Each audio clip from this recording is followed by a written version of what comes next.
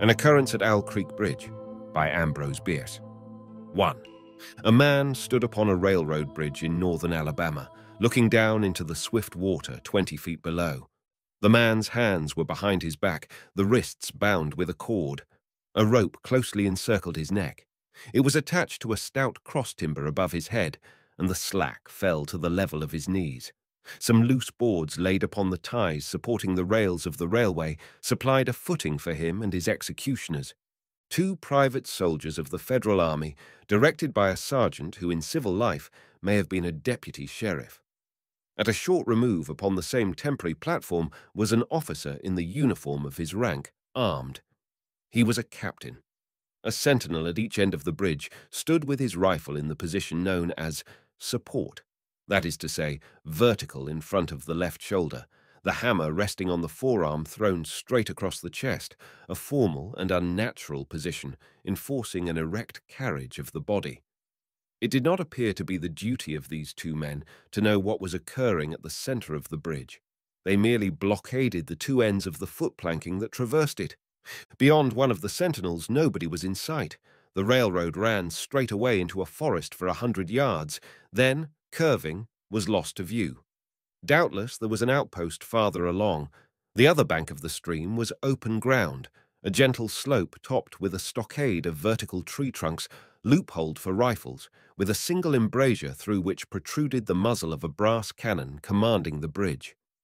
Midway up the slope between the bridge and fort were the spectators, a single company of infantry in line, at parade rest, the butts of their rifles on the ground, the barrels inclining slightly backward against the right shoulder, the hands crossed upon the stock. A lieutenant stood at the right of the line, the point of his sword upon the ground, his left hand resting upon his right. Excepting the group of 4 at the center of the bridge, not a man moved. The company faced the bridge, staring stonily, motionless. The sentinels, facing the banks of the stream, might have been statues to adorn the bridge. The captain stood with folded arms, silent, observing the work of his subordinates, but making no sign. Death is a dignitary who, when he comes announced, is to be received with formal manifestations of respect, even by those most familiar with him. In the code of military etiquette, silence and fixity are forms of deference. The man who was engaged in being hanged was apparently about 35 years of age. He was a civilian, if one might judge from his habit, which was that of a planter. His features were good, a straight nose, firm mouth, broad forehead, from which his long, dark hair was combed straight back, falling behind his ears to the collar of his well-fitting frock coat. He wore a moustache and pointed beard, but no whiskers. His eyes were large and dark grey, and had a kindly expression which one would hardly have expected in one whose neck was in the hemp. Evidently, this was no vulgar assassin. The liberal military code makes provision for hanging many kinds of persons, and gentlemen are not excluded. The preparations being complete, the 2 private soldiers stepped aside, and each drew away the plank upon which he had been standing. The sergeant turned to the captain, saluted, and placed himself immediately behind that officer, who in turn moved apart 1 pace. These movements left the condemned man and the sergeant standing on the 2 ends of the same plank, which spanned 3 of the cross-ties of the bridge. The end upon which the civilian stood almost, but not quite, reached a 4th. This plank had been held in place by the weight of the captain. It was now held by that of the sergeant. At a signal from the former, the latter would step aside, the plank would tilt, and the condemned man go down between 2 ties. The arrangement commended itself to his judgment as simple and effective. His face had not been covered, nor his eyes bandaged. He looked a moment at his unsteadfast footing, then let his gaze wander to the swirling water of the stream racing madly beneath his feet. A piece of dancing driftwood caught his attention, and his eyes followed it down the current. How slowly it appeared to move! What a sluggish stream! He closed his eyes in order to fix his last thoughts upon his wife and children. The water, touched to gold by the early sun, the brooding mists under the banks at some distance down the stream, the fort, the soldiers, the piece of drift, all had distracted him. and now he became conscious of a new disturbance. Striking through the thought of his dear ones was sound which he could neither ignore nor understand, a sharp, distinct, metallic percussion like the stroke of a blacksmith's hammer upon the anvil. It had the same ringing quality. He wondered what it was, and whether immeasurably distant or nearby. It seemed both. Its recurrence was regular, but as slow as the tolling of a death knell. He awaited each new stroke with impatience, and he knew not why, apprehension. The intervals of silence grew progressively longer, the delays became maddening. With their greater infrequency, the sounds increased in strength and sharpness. They hurt his ear like the thrust of a knife. He feared he would shriek. What he heard was the ticking of his watch. He unclosed his eyes and saw again the water below him. If I could free my hands, he thought, I might throw off the noose and spring into the stream. By diving I could. Evade the bullets and, swimming vigorously, reach the bank, take to the woods and get away home. My home, thank God, is as yet outside their lines. My wife and little ones are still beyond the invaders' farthest advance. As these thoughts, which have here to be set down in words, were flashed into the doomed man's brain rather than evolved from it, the captain nodded to the sergeant. The sergeant stepped aside. 2. Peyton Farquhar was a well-to-do planter of an old and highly respected Alabama family. Being a slave owner, and like other slave owners a politician, he was naturally an original secessionist and ardently devoted to the Southern cause. Circumstances of an imperious nature, which it is unnecessary to relate here, had prevented him from taking service with that gallant army which had fought the disastrous campaigns ending with the fall of Corinth, and he chafed under the inglorious restraint, longing for the release of his energies, the larger life of the soldier, the opportunity for distinction. That opportunity, he felt, would come, as it comes to all in wartime. Meanwhile, he did what he could. No service was too humble for him to perform in the aid of the South, no adventure too perilous for him to undertake if consistent with the character of a civilian who was at heart a soldier, and who in good faith and without too much qualification assented to at least a part of the frankly villainous dictum that all is fair in love and war. One evening, while Farquhar and his wife were sitting on a rustic bench near the entrance to his grounds, a grey-clad soldier rode up to the gate and asked for a drink of water. Mrs. Farquhar was only too happy to serve him with her own white hands. While she was fetching the water, her husband approached the dusty horseman and inquired eagerly for news from the front. "The Yanks are repairing the railroads," said the man, "and are getting ready for another advance. They have reached the Owl Creek Bridge, put it in order, and built a stockade on the north bank.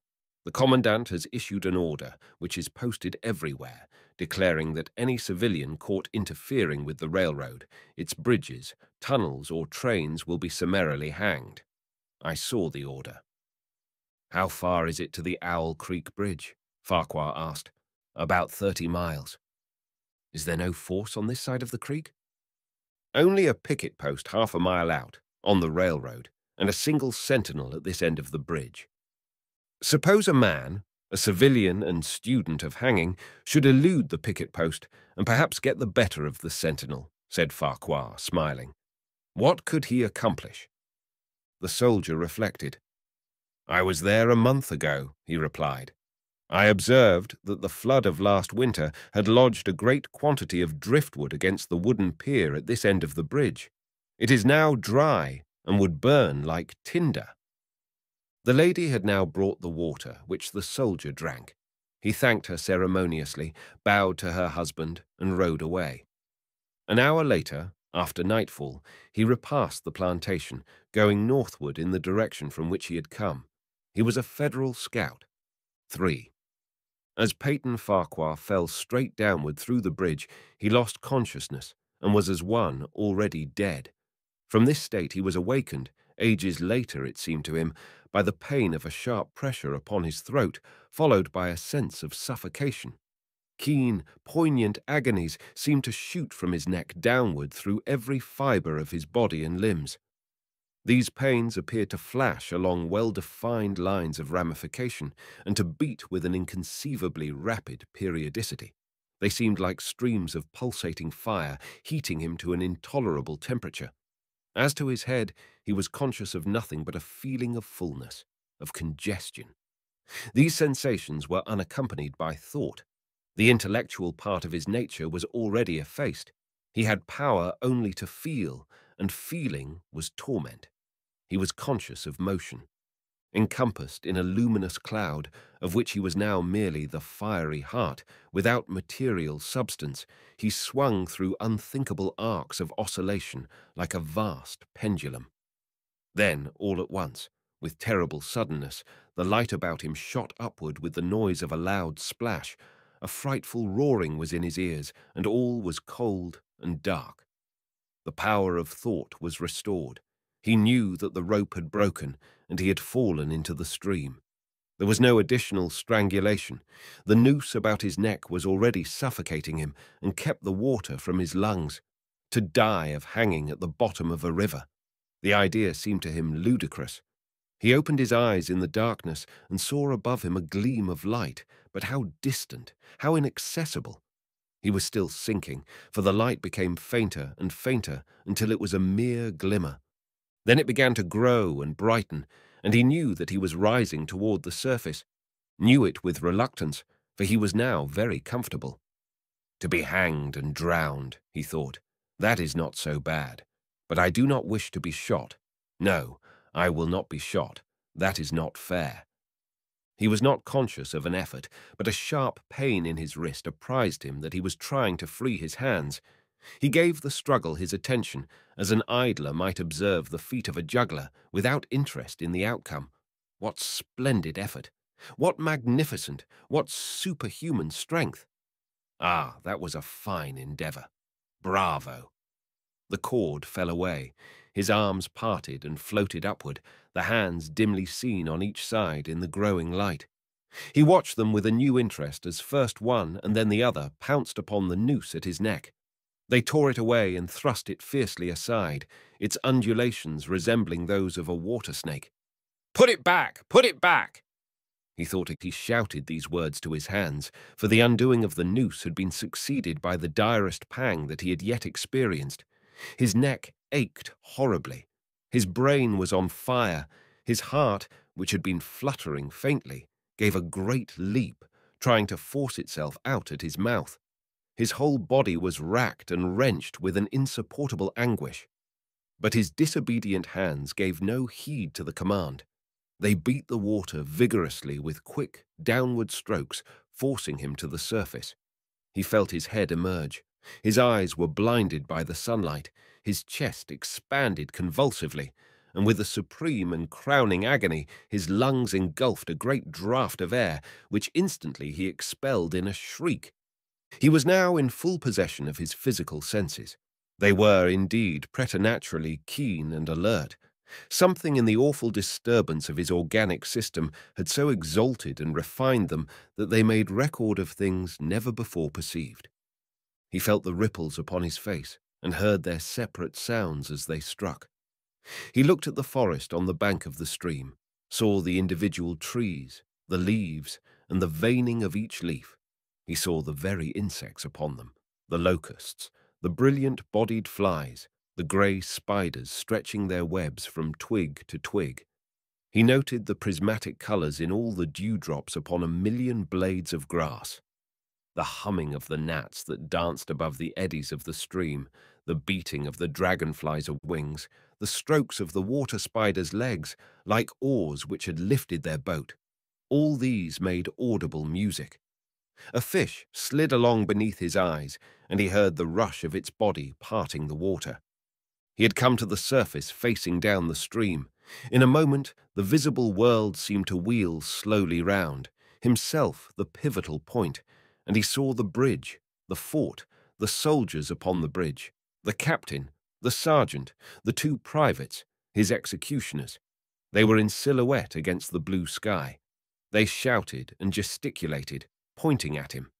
The captain had drawn his pistol, but did not fire. The others were unarmed.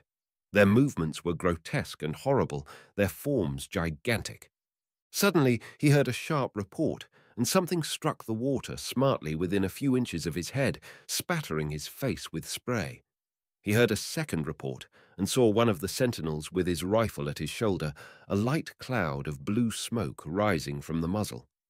The man in the water saw the eye of the man on the bridge gazing into his own through the sights of the rifle.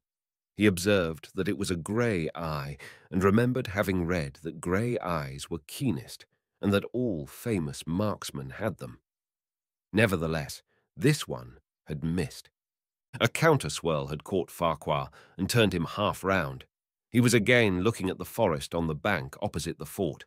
The sound of a clear, high voice in a monotonous sing-song now rang out behind him and came across the water with a distinctness that pierced and subdued all other sounds, even the beating of the ripples in his ears.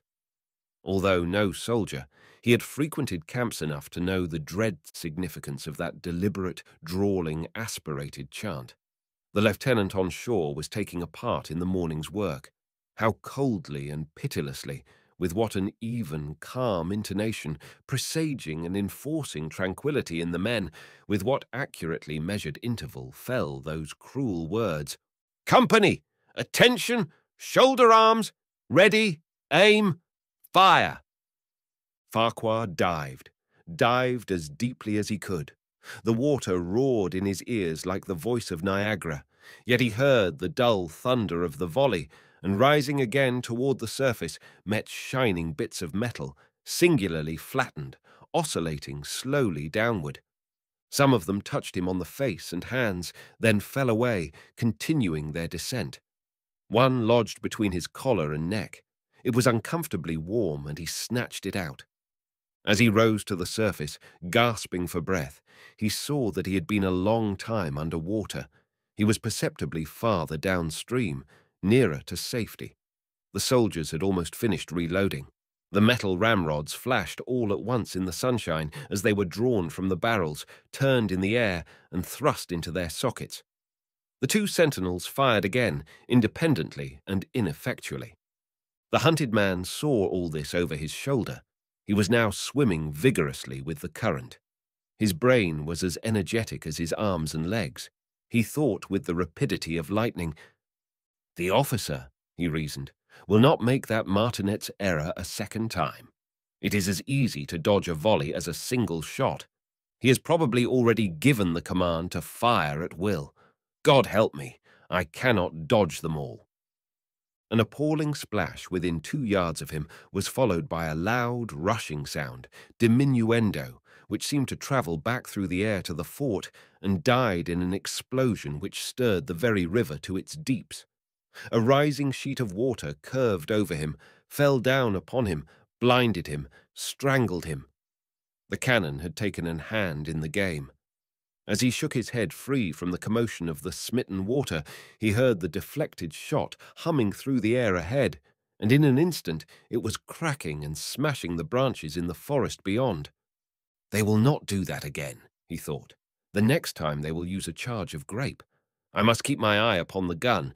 The smoke will apprise me. The report arrives too late. It lags behind the missile. That is a good gun." Suddenly he felt himself whirled round and round, spinning like a top. The water, the banks, the forests, the now distant bridge, fort and men, all were commingled and blurred. Objects were represented by their colours only, circular horizontal streaks of colour. That was all he saw. He had been caught in a vortex and was being whirled on with a velocity of advance and gyration that made him giddy and sick. In few moments he was flung upon the gravel at the foot of the left bank of the stream, the southern bank, and behind a projecting point which concealed him from his enemies. The sudden arrest of his motion, the abrasion of one of his hands on the gravel, restored him, and he wept with delight. He dug his fingers into the sand, threw it over himself in handfuls, and audibly blessed it. It looked like diamonds, rubies, emeralds. He could think of nothing beautiful which it did not resemble. The trees upon the bank were giant garden plants. He noted a definite order in their arrangement, inhaled the fragrance of their blooms. A strange roseate light shone through the spaces among their trunks, and the wind made in their branches the music of Aeolian harps. He had not wished to perfect his escape. He was content to remain in that enchanting spot until retaken.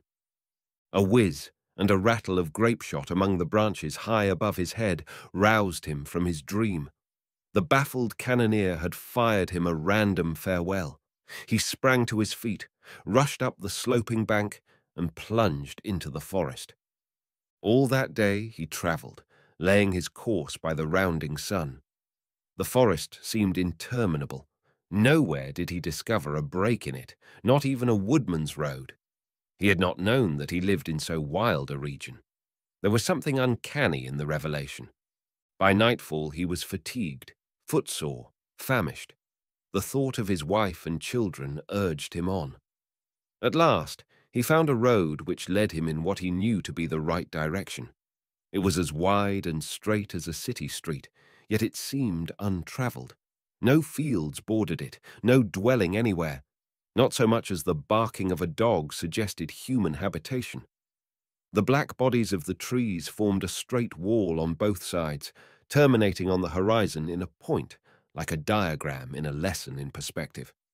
Overhead, as he looked up through this rift in the wood, shone great golden stars looking unfamiliar and grouped in strange constellations. He was sure they were arranged in some order which had a secret and malign significance. The wood on either side was full of singular noises, among which, once, twice, and again, he distinctly heard whispers in an unknown tongue.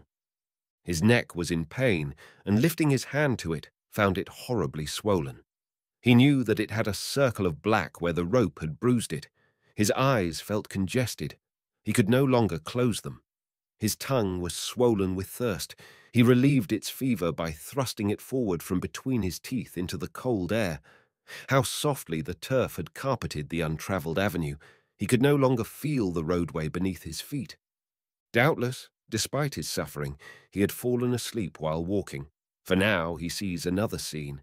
Perhaps he has merely recovered from a delirium. He stands at the gate of his own home. All is as he left it, and all bright and beautiful in the morning sunshine. He must have travelled the entire night.